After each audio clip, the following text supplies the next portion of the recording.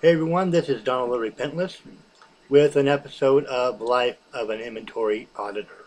It's been a while since I've done one of these episodes, and once again I'll be talking about the RM-2 because um, yesterday was really my first opportunity to use the 10 key on the um, RM-2.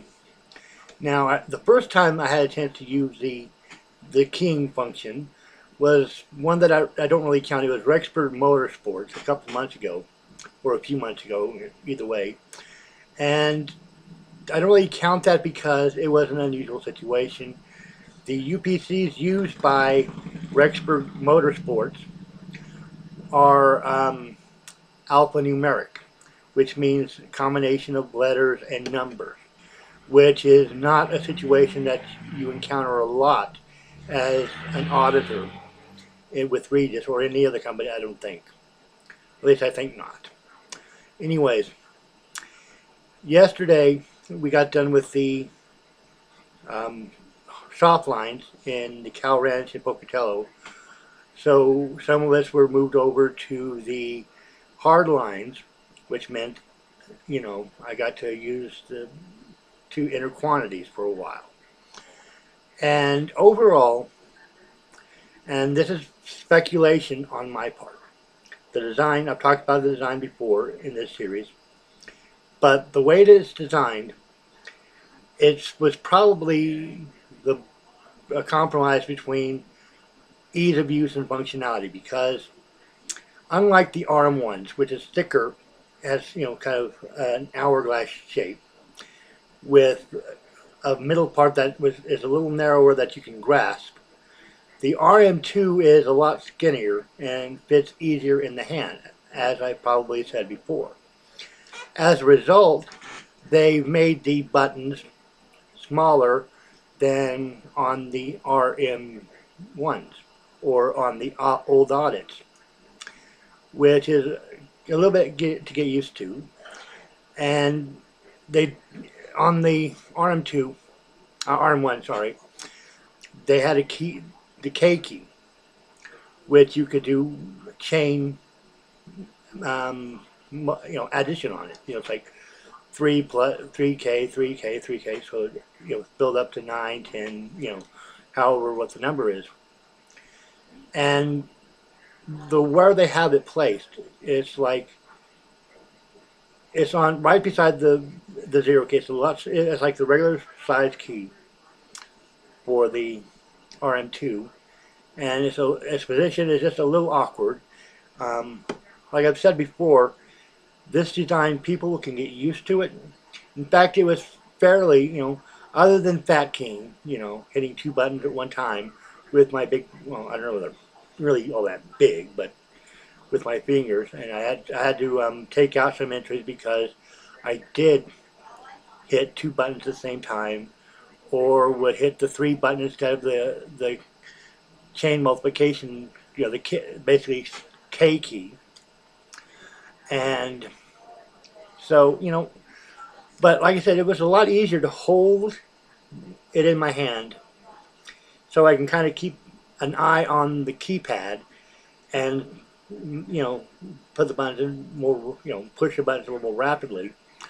And because, like I said, it's narrower than the RM-1, it was fairly comfortable in the hand to use it as the inbuilt laser instead of having it hooked to belt and using the wireless finger laser. Like I said, it was easier just to hold it in one hand and manipulate the product and key with my right hand, which is one of the things I actually like about the RM-2. Now, I'm not being paid to say any good things about the RM-2. If it sucked, I wouldn't, even if they did pay me, I wouldn't lie about something like that because, well, I have no subscribers, basically. I have 15. And I'm glad to have those. I'd like to have more. Who wouldn't? But I do appreciate the subscribers I have. And I'm wondering what I can do to get more. But anyways, back to the RM-2. Um, you know, well, it was kind of bad because the very first areas I got put in was the dog food aisle in Cal Ranch. And, you know, dog food comes in like 20-pound bags. So I had to lift up these 20-pound bags to find the barcode underneath, which was a bit of a pain, but, you know, it's something I've done before. Eventually I got to canned dog food, which comes in cases, and, you know, was able to experience, like I said, multiple chain um, additions within the first few sections, and then I did another row, and well, this is close to the end of the store, so I didn't do many areas in hard lines, but it was I did a few enough to sort of get more of a feel for how well the RM-2 works. And as someone who's gone from the audit, the I think I used the iCal with WIS. I can't remember which model they actually used, but I think it was something like an iCal or something like that. But the RM-2, um, you know, I've never used WIS's machine, so I wouldn't be able to tell you anything about that. But the way it looks, I've seen pictures of it online, and it doesn't seem like it's um, a very good like 10 key, like for data, you know, entry of multiple quantities and so forth. And it seems to be something that you would use with one hand. Instead of using your fingers, you would just use your thumb to press like the numeric keys. I don't know. Like I said, I've never used it. Um, there was somebody who used to work for WIS who currently works for, I can't remember who it is, but if I remember who it is and I can talk to them a little bit, maybe they can give me some insight into how the wizard works. But anyways, I'm kind of going on and on and on, saying the same thing. I'm starting to repeat myself a bit. But I don't know if I'm going to do any more about the RM-1. I definitely want to do something about the asset levels within Regis. I want to do all kinds of stuff with the series. I want to do comedy profiles, like I've said before. Um, you know, it's a lot of the problem I have is that it's finding accurate information about these companies. The you know, I could easily write a script for Regis because they do have quite a bit of information on their website.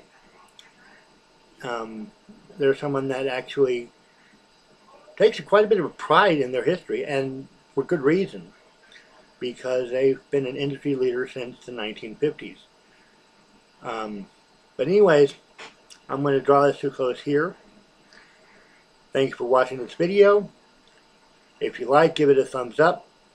If you have any questions, any comments, leave them in the comment section below, because I really want to hear from people who work in the industry. I want to hear what other workers think. I've been reading some other blogs, and there are some mixed reviews online about the RM-2. And don't forget to subscribe for more of Life of an Inventory Auditor and more Repentless content. This is Donald the Repentless, signing off.